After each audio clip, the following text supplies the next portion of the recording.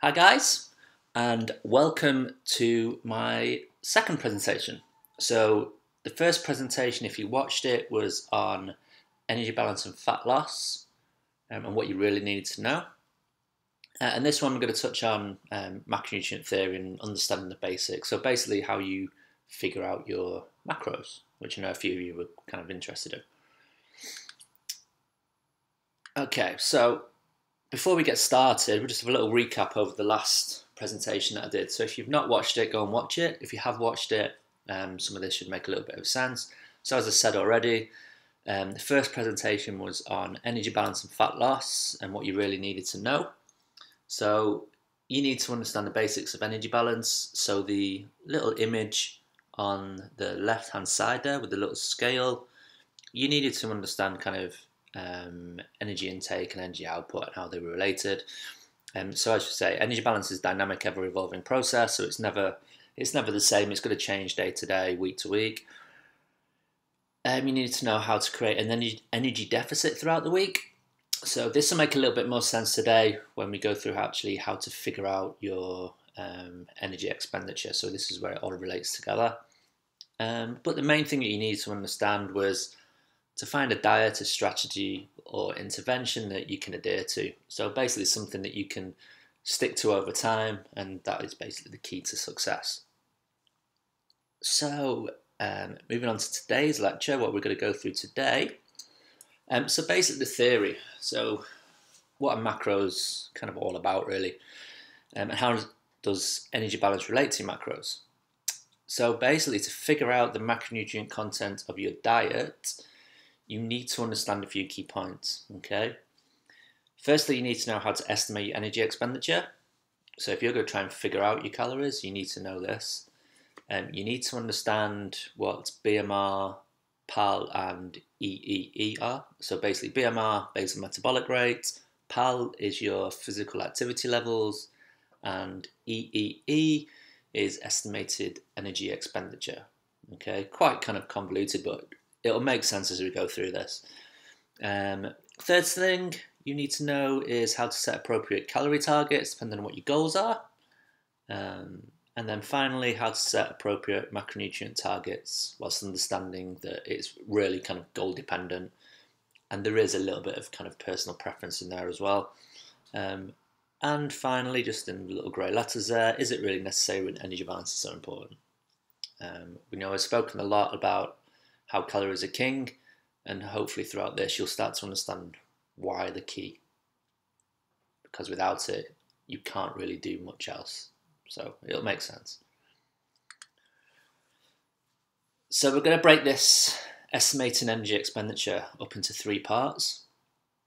The first part we're going to look at is your BMR. So the first thing you need to do when you're trying to figure out your energy expenditure is you need to understand what your BMR is. Okay, now your BMR, I've already mentioned it, it basically stands for your basal metabolic rate. Now that is the easiest way I can describe that. So the easiest way to describe BMR is that it's the minimum amount of calories that your body needs to keep functioning. So stuff like breathing, brain function, all the really basic things. Now, there's a couple of different, there's a lot of different equations. There's probably 6 or 7 that I can think of off the top of my head. These two here that I've highlighted, this Harris-Benedict 1919 and the MET-BMR method, these are probably two of the most popular ones. But you can see the big difference here of, the calculations in them. So the Harris-Benedict method really kind of a long-winded way of coming up with a number. Similar with males and females, the numbers are slightly different, so you need to make sure that if you do use this method, you use the correct one. MET-BMR method, much easier to use. All you really need to know is your weight, and then it's very simple to figure it out. So what we're going to basically go through is how to figure your BMR out. So here we go. So we're basically going to use me.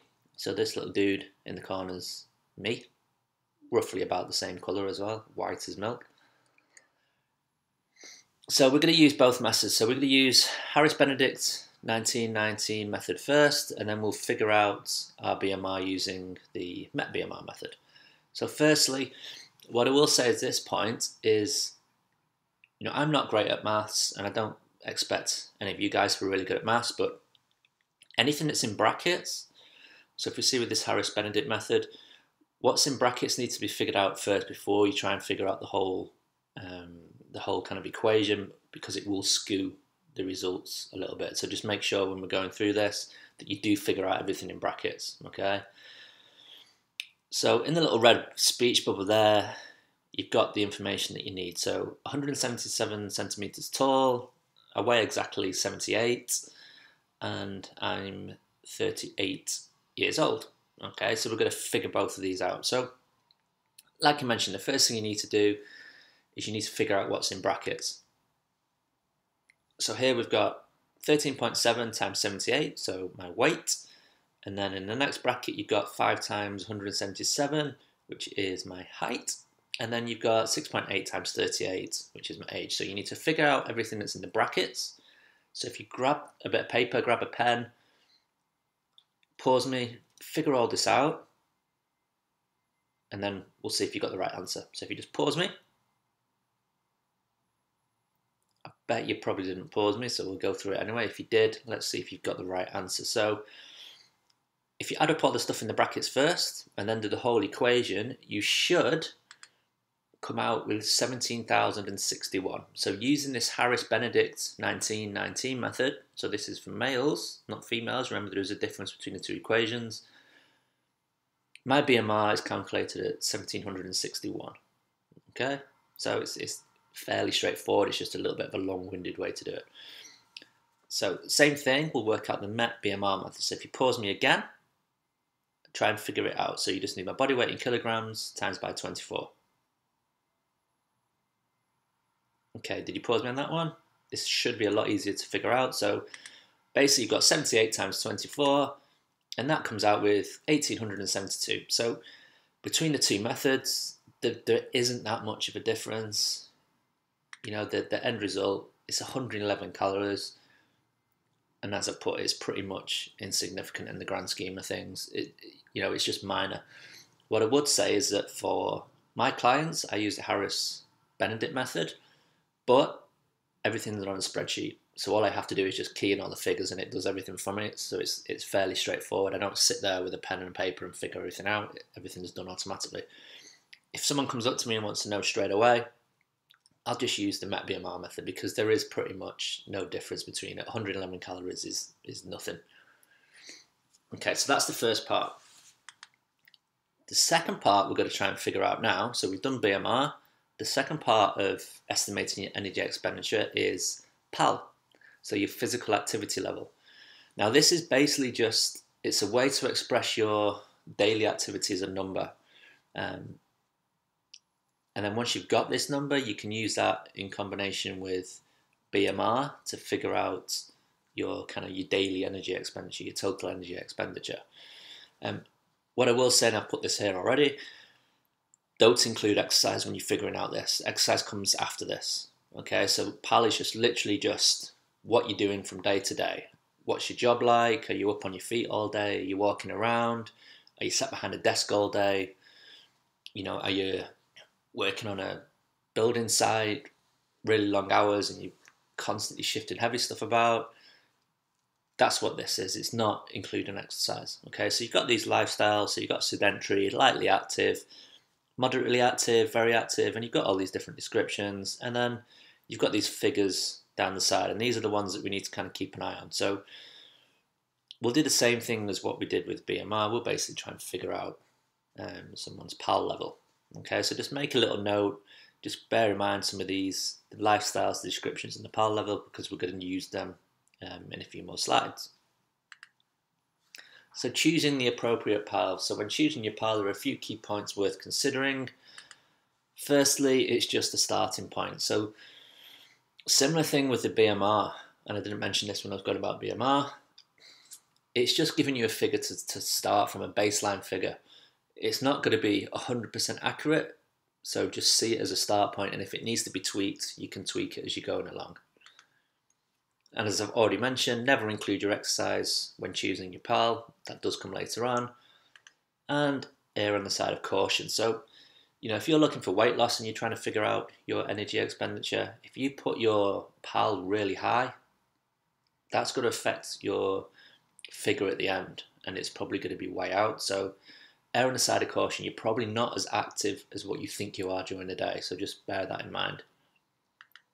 So we're going to use a little example here, and I want you to try and have a little think, and I want you to think, we've got the example here, I want you to think about what PAL would you choose for this. So this woman here, this is Stephanie, I couldn't call her Steve, could I? So she's a mother. She walks on average 10,000 steps daily, so she probably walks her kids to school and then she walks to work. But then when she's at work, she sits behind a desk all day. She walks home, and then when she gets home, her husband does all the housework. She's very, very lucky, and she basically just flakes out in front of the TV and pretty much doesn't do anything. Okay, so if you just have a little think, remember about the table from the previous slide, where would you set her PAL level? So would she be 1.1? So sedentary? Would she be 1.3? Maybe? She does a little bit of activity, some light activity during the day. Would she be 1.7 plus? Would she be really kind of active? Where would you, just have a little thing, where would you sit her? 1.3. Okay, so hopefully you all got that one. So, like I said, it's fairly straightforward. If you do,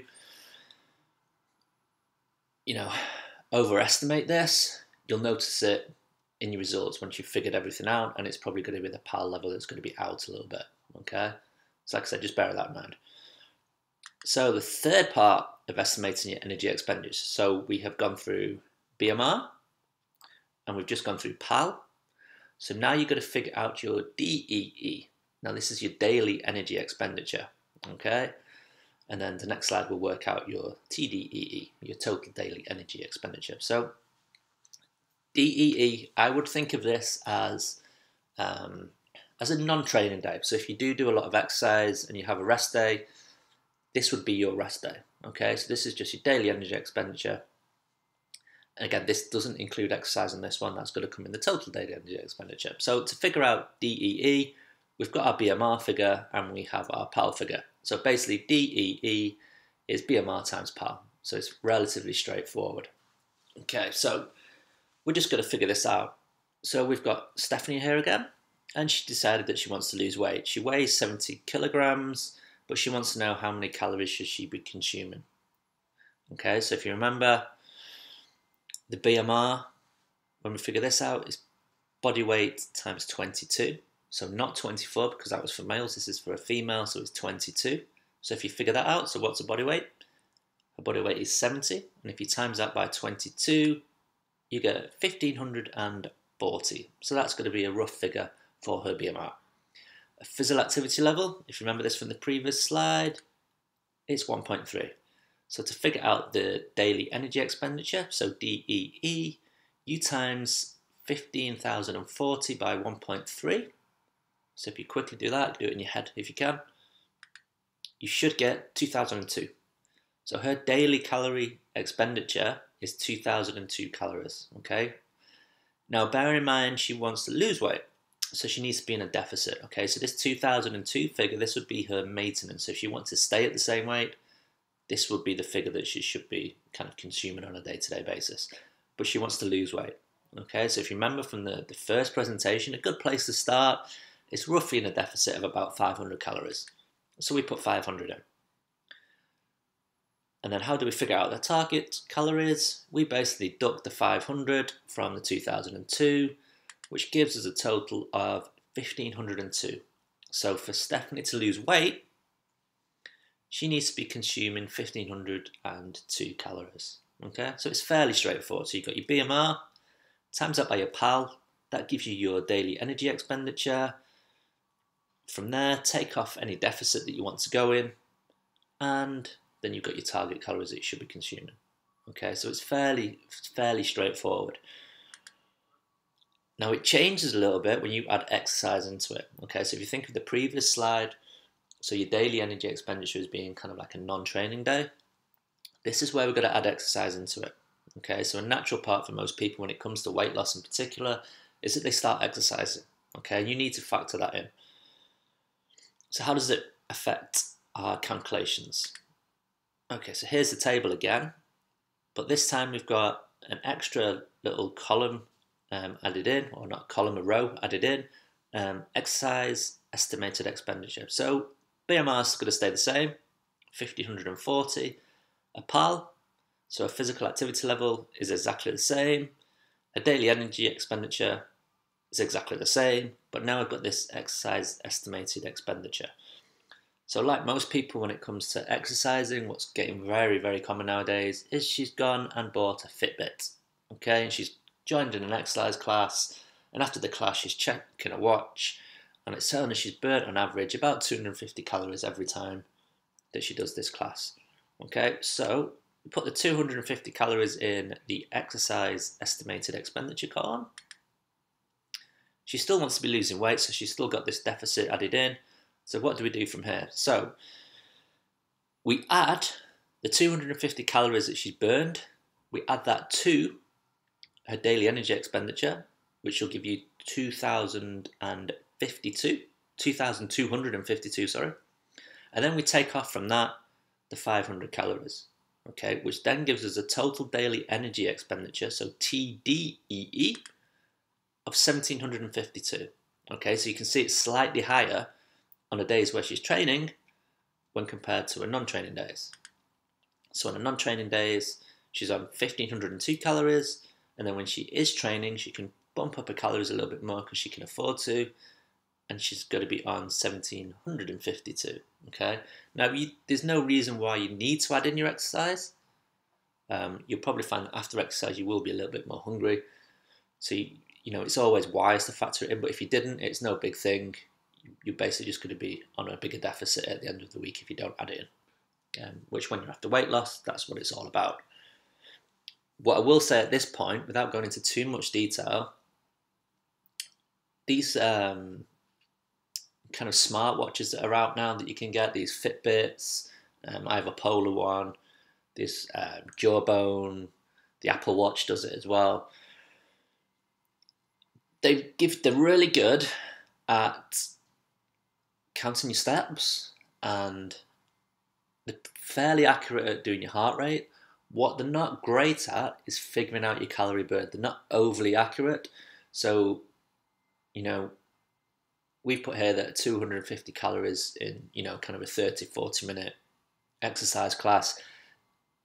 Is it going to be that much? It might be, depending on what the class is. It might be a little bit more. It could potentially be a lot less, depending on, like I said, depending on what the class is. They're not overly accurate when they're figuring out all the equations. So they're pretty good for, like I said, they're pretty good for measuring your heart rate. They're fairly accurate. They're fairly accurate for figuring out your steps, but they're not that great at telling you how many calories you burn. So just bear that in mind. Whatever if you do have one, whatever your Fitbit or your smartwatch or your Apple Watch, whatever it's telling you you've burnt calorie-wise, don't take it as gospel, because it probably isn't going to be overly accurate. But it just gives you a figure. So like I said, and that's what all these are. They're all predictive equations, so they're not going to be 100% accurate, but they give you a baseline start point, and then you can work backwards or forwards from there, depending on what your goals are. Okay, so hopefully that all makes sense. So you basically need to figure out your BMR, you need to figure out your PAL, so your physical activity level, and then you need to figure out your DEE, so your daily energy expenditure, and then if you're adding exercise into it as well, you need to figure out your total daily energy expenditure, so your TDEE. So there's a lot of maths involved, but once you've done it a few times, it's fairly straightforward. And once you've done it once and you've got that figure, you know, if it is weight loss that you're after, you can just keep working backwards and keep bringing the calories down, and you're onto a winner. Okay, so now we've figured out how to estimate our energy expenditure, the amount of calories that we need to move on to the macros.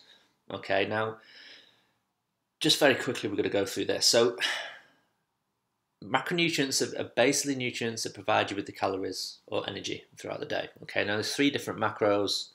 You're all probably aware of this. You've got protein, carbohydrate, and fat. The figures in brackets are what they kind of referred to in research papers, and if I put anything on in the group, or you see anything I put pro or CHO. This is basically what it means. Pro is protein, CHO is a short term for carbohydrate, not chocolate. If you do think it's chocolate, it's not chocolate. Basically, CHO is carbohydrate. So the C is carbon, the H is hydrogen, and the O is oxygen. So CHO is a good way to remember it. Okay, so each macronutrient differs by the amount of calories it provides per gram. Okay, and this is, you're going to have to try and remember this. So again, if you just grab a bit of paper, just make a little note of this, because you're going to need this when we figure out what our macros are. So protein provides 4 calories per gram. Carbohydrate is exactly the same, so that provides 4 calories per gram.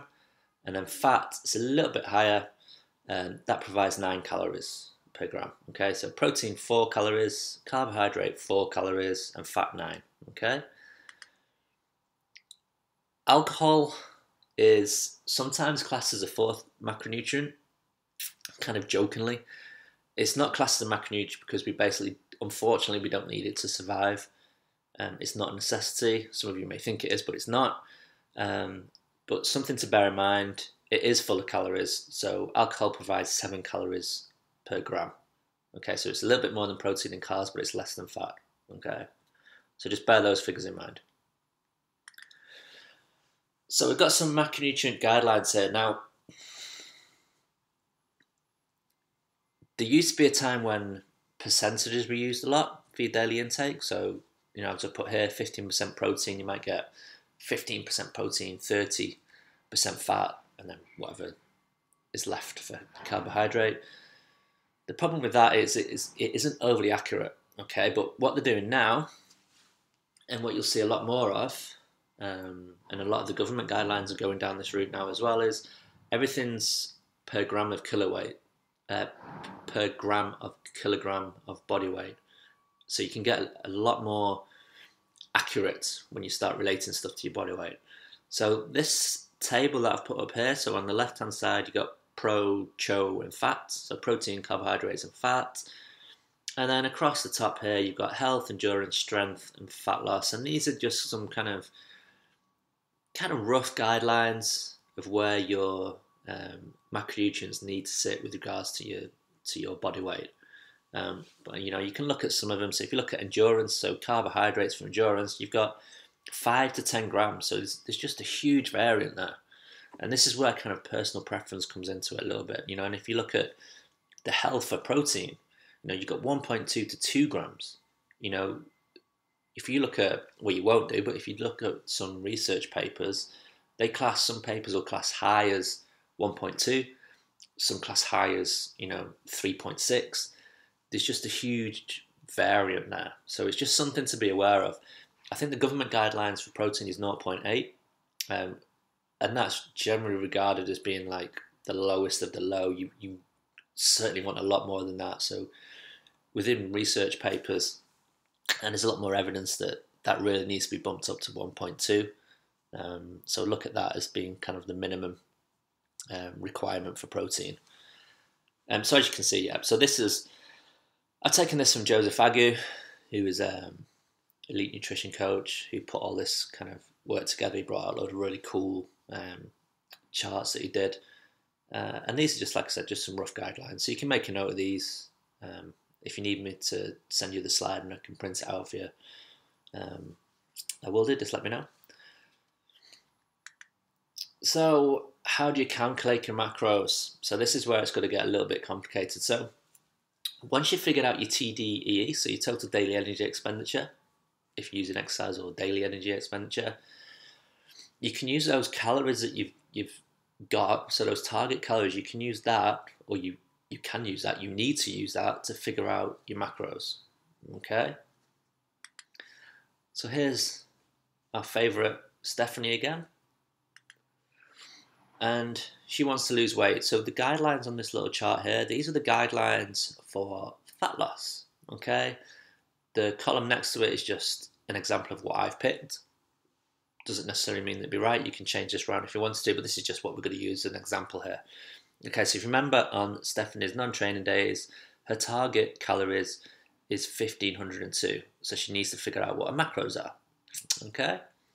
And remember, she weighs 70 kilograms. So the first thing that we need to do is we need to figure out her grams for protein.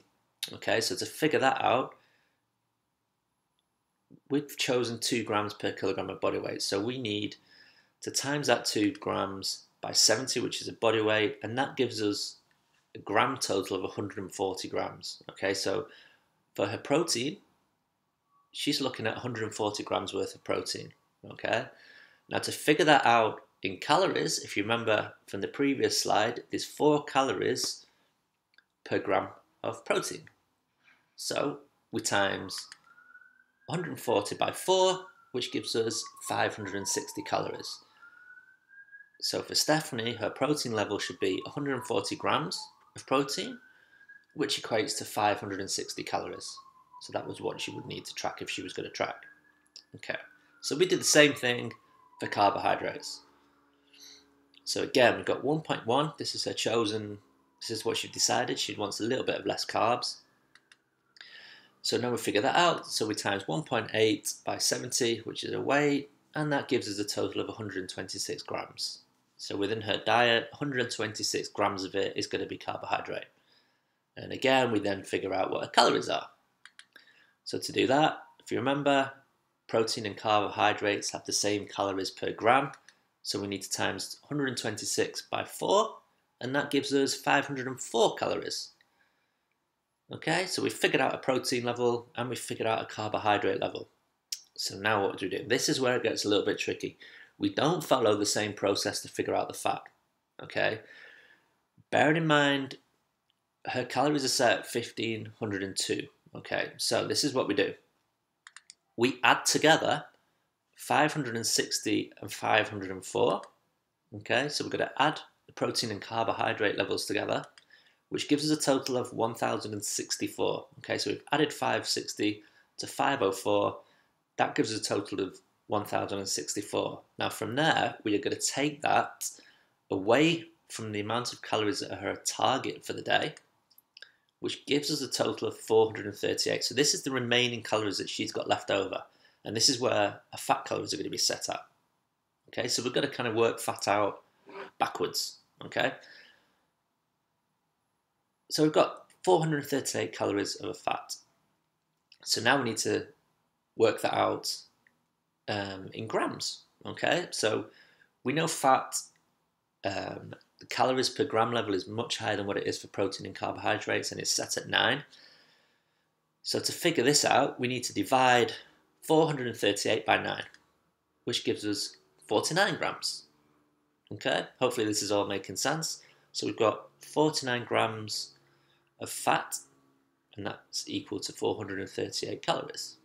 Okay, and then if we figure that back still, if we wanted to make sure that her grams per kilogram is sat within this guideline range of 0.5 to 1, we then take the 49 grams and we then divide that by her body weight, which gives us 0.7, which sits us slap bang in the middle of the guidelines.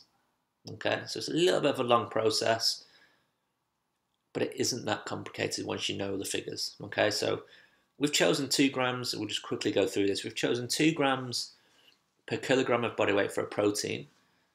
So that works out at 140. We've then times that by 4, because it's 4 calories per gram of protein, and that's given us a total of 560 calories. So that's a protein. A carbohydrate, we've set the level at 1.8 grams per kilogram of body weight. Again, you could set this higher or lower, personal preference. So we've times that by 70, which has given her a calorie grams total of 126, and we've then times that by 4, because it's 4 calories per gram in carbohydrates, and that's given us a total of 504. We've then added the 560 from the protein to the 504 from the carbohydrates, which has given us a total of 1064. And then from there, we've taken her target calories of 1502. We've deducted the protein and carbohydrate from there to leave us with the 438 calories that she'll be getting from fat. And we've then worked backwards to the grams by dividing the 438 by 9 to give us the 49 grams. And we then worked it back again by dividing the 49 grams by 70, which is a body weight, to give us a total of 0.7 grams per kilogram of body weight. So this is basically what her figures would be. So if you were going to track in MyFitnessPal, this is where she would be set at. Okay, so hopefully that makes sense. And like I said, the guidelines are there as a rough guide. You can still tweak this a little bit. So on some days you might find that you've ate a little bit more protein than what you were planning, but then you might have dropped your carbohydrate a little bit. You know, so it's the end goal, the end figure that you need to look at is your target calories. The macros, it matters, but not massively. You know, and like I said, these are just guidelines. They are just giving you a start point. So if you have a little play with the table, with the guidelines, just do a few calculations, see if you can figure it out. Try and figure out your own. So whatever your goal is, you know, if your goal is fat loss or, you know, you want to increase your strength, have a look at the guidelines, pick a little level of where you think you should be at or where you want to be at, and then just see if you can figure it out. Okay, so that's basically it. So it's been another fairly kind of good presentation, I think. Hopefully it's kind of made sense, and from this presentation to the previous one, it should all tie in together. So just a quick summary. What do you need to know to understand the basics of macronutrient theory? You need to know that the predictive equations to use to calculate BMR, PAL, DEE and TDEE are just an estimate. They're just a start point. You need to know how to choose the appropriate PAL level. And like I said, just err on the side of caution. You need to know that each macronutrient differs by the amount of calories it provides per gram. Try not to get those too confused. So 4 calories per gram for protein and carbohydrates and 9 for fat. And then the recommended guidelines for calculating your macronutrient intake are goal dependent. Okay, so just bear that in mind. If you go from strength and then you're looking for fat loss, or you might be doing a road race, like a run, big long run, like a marathon, and then you're looking at more endurance, those figures are going to change a little bit. So do just bear that in mind. And like I said, they are very much goal dependent. But most importantly of all, and this is where, you know, I keep harping on about this, you need to understand the role that energy balance plays. It is of huge importance. You know, you can't calculate your macros without knowing what your energy expenditure is. It's impossible. You know, so you get these people that, you know, they'll go on about, oh, I'm on 40% protein and I've dropped my carbs really low, so I'm only on 10% carbohydrate and the rest is fat. And, you know, and you ask them, well, what's that based on? And they just don't have a clue. They've just got this thing in the head that the macros is the most important thing. And it is important to a degree, but it's not as important as energy balance. You know, you need to understand that. You need to understand energy expenditure and how you figure out your calories. Okay, so hopefully that all makes sense. If you do have any questions, feel free to post them in the group once I've tagged this, once I've uploaded this video. Or you can also just drop me a message on Facebook or on email. Yeah, so that's about it. Not sure what the next presentation is going to be. I'll probably just put another post in the group. But hopefully you found this useful, and I'll speak to you again soon. Thanks.